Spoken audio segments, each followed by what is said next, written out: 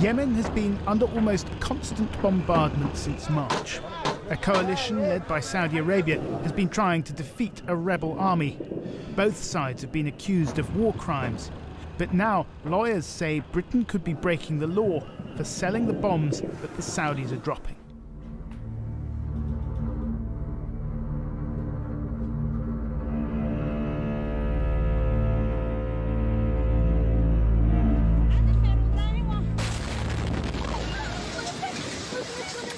On the night of July 24th, coalition warplanes repeatedly struck a residential compound in the port city of Mocha. At least 65 civilians were killed, according to Human Rights Watch, who collected this footage and visited the site soon after the strike. The group says the compound was nearly a kilometre away from any military target. السلام كان هنا، السلام كان يحم هنا، الفرحة والبسمة الأطفال كانت هنا، انتهت. راحت نتيجة الحرب.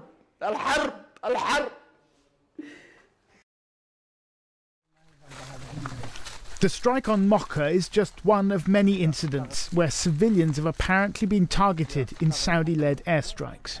Earlier this year, we visited the remains of a water bottling plant which had been struck. The owner of the factory showed us a list of names. 13 workers were killed, including a teenage boy.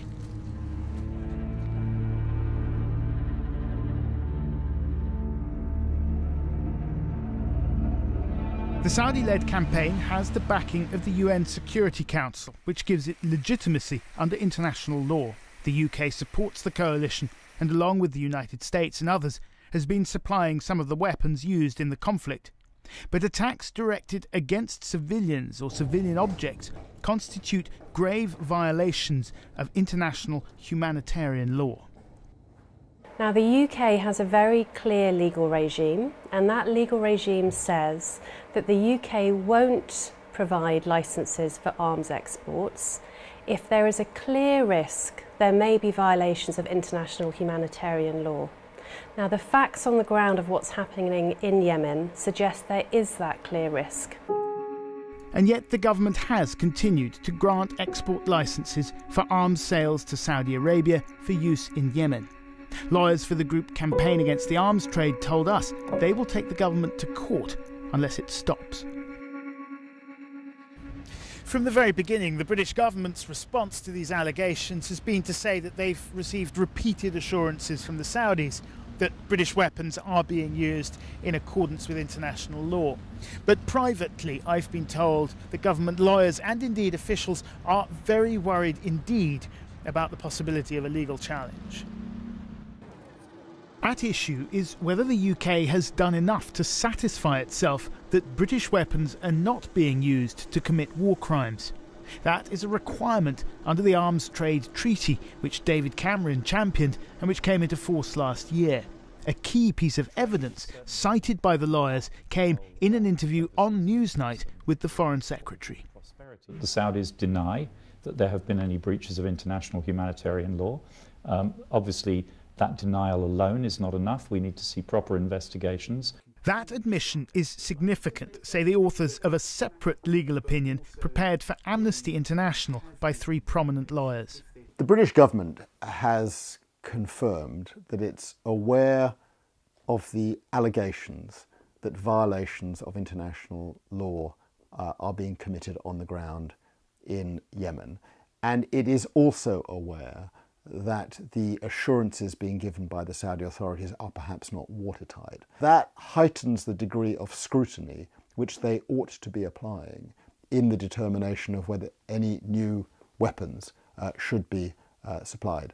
The 90-page legal opinion concludes, on the basis of the evidence available to us, any authorisation by the UK of the transfer of weapons or other items to Saudi Arabia in circumstances where such weapons are capable of being used in the conflict in Yemen would constitute a breach by the UK of its obligations under domestic, European and international law.